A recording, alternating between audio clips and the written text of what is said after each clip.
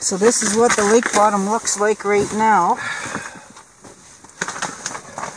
Just flat. And you got your this is out here to see if any fishes are gonna come, and Ben's all set up. Hi Ben. Hey. Finally. Yeah, we're finally out here. Holy lifting.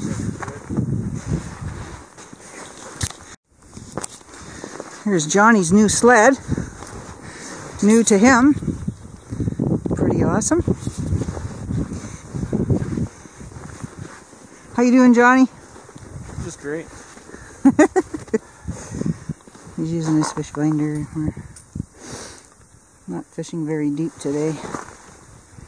Not right now, anyway. This is just the first set of holes. This is the maiden voyage with our new sleds, okay? So, you know, here's my new sled. New to me sled. Which is very much like one I used to drive a few years ago. And, yeah, I got it all set up here. I think we're all pack horses today. Nicer than the old one? A little nicer than my older one. It's a step up for me. They're both really awesome machines though. However, yeah, I really like it anyway. This one doesn't steer quite as nice as the MXZ. Not even close. That one doesn't steer as good as the MXZ? Not even close. No, eh? But Huh.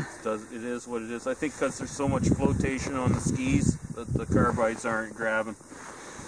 Okay. Okay, well, we'll get back to you guys in a bit.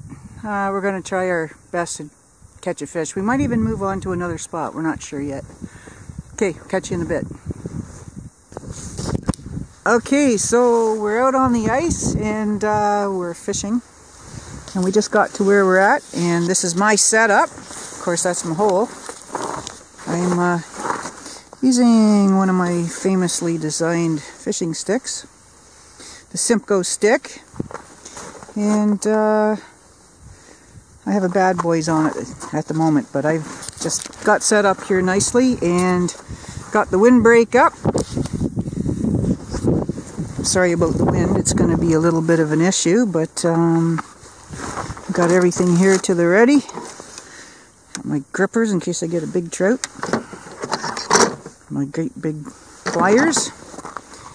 Ben's over there. Hi, Ben! Hi, everybody. He's going to catch the first fish, I think. John's over here setting up his... Oh.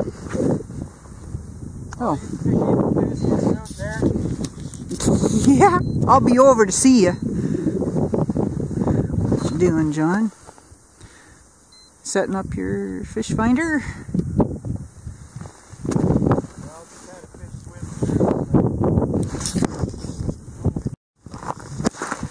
That's awesome. You cleaned all the snow out of here? Yeah.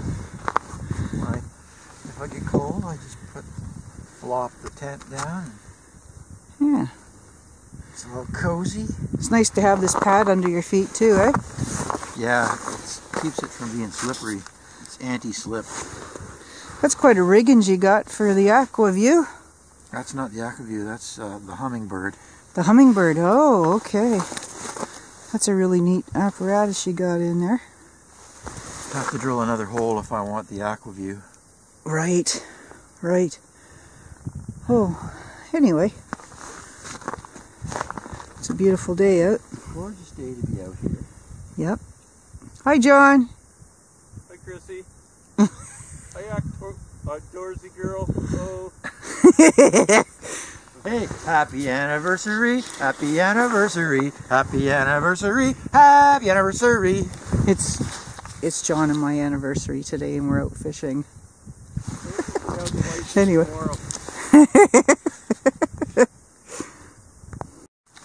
So this is what the bottom looks like. There's Ben's lure. A little bit of a glare going on here. There we go. That's, well, if I was a fish, that would look interesting to me. Exactly. What is that? Oh, some kind of a tube jig or a swim bait? No, it's a grub thing. Oh, a grub thing. I've caught little whitefish on them before. Yeah. Oh, it looks like a sandy bottom with zebra mussels on pebbles or something. Interesting. Yeah. And you did see a couple fish go by. On the fish finder, not on the aqua view, though. This is where the aqua view is.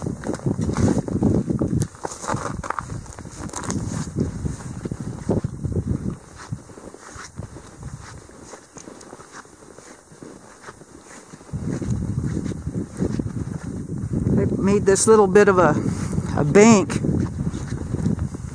just because the wind kept blowing through and freezing my hole.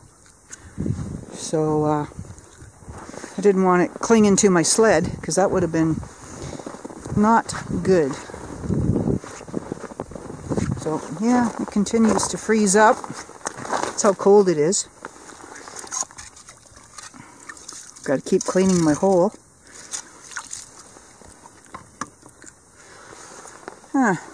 But me, of course, I've got my coat off because of the sun. I mean, this is a nice little toasty little area, this windbreak that we've got built here. I'll show you how my husband built it. Okay, I put mine a little bit goofy up here, but basically this piece of wood that's on the top, it is on a hinge. Well, not a hinge, but a bolt, a carriage bolt or something. And it just flops down and then you just roll up this whole thing. Kind of interesting, but it works really well. And it's easy to carry onto the ice. Crossbar, yeah, that's what you'd call that. But, you know, you just get a strip of wood and affix the tarp to the wood. And you just have to roll it up and bank it, affix it to your sled with bungee cords, and you're good to go. Except if it starts snowing. Anyway, that's about it for now. Hopefully somebody gets a fish soon. It's really cold out. See my breath? Anyway, catch up with you in a bit. What's going on here? That's interesting. I think that's all the stuff rattled off the bottom. Oh, sorry, I almost fell. What's coming up? I think that's all the stuff rattled off the bottom. Oh. So it's going like Can you this. fix the bottom of your thing? Yeah, I got it. Okay, that's what you do with that. I have to catch a fish. Okay. See what happens. Ben's working on something over there.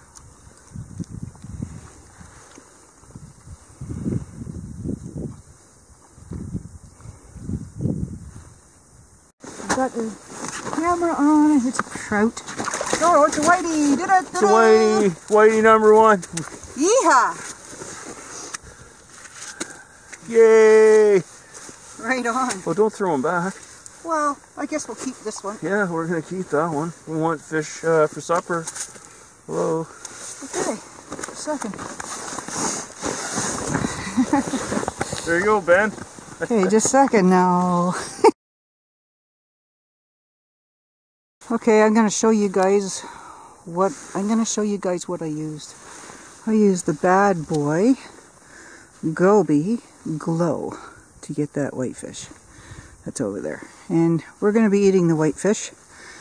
It's not very often we get out here, so when we do, we'd like to catch a meal. So anyway, that's what the Goby Glow looks like. And thanks, Lou. They work really good. Okay, we'll catch up with you guys in a bit. Oh, Johnny's got one. Very good. Nice one. Yeah. That's Ben's turn now, eh, Ben? It's your turn, Ben. What are you using?